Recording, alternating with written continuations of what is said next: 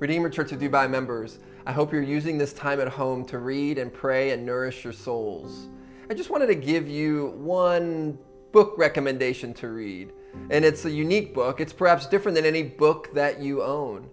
My friend Pastor Garrett Kell calls it the second most important book for every Christian. What book is he talking about? Well, your local church's membership directory.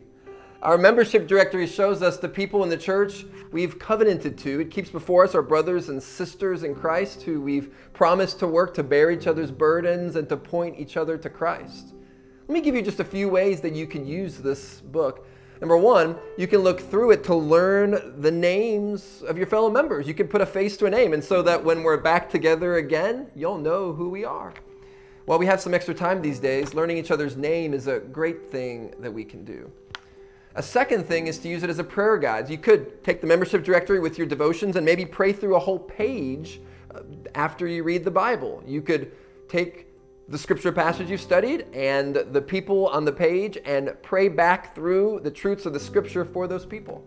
Or maybe in family devotions, each family member could pick someone on the page and pray for them. Well, a third reason it's important is that while we're homebound, it reminds us that we're a part of a greater body. Reading through the directory will remind you of people who may need care. God may lead you to be in touch with someone or just to check in to see how they're doing.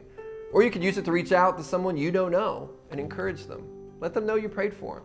Redeemer Church, while the Bible might be our most important book, actually it certainly is our most important book, our membership directory is likely to be in second place. Now, most of you may not have a physical copy right now, but you can easily get a digital copy and have it close in hand on your computer device or on your phone. Let's use this book to the glory of God.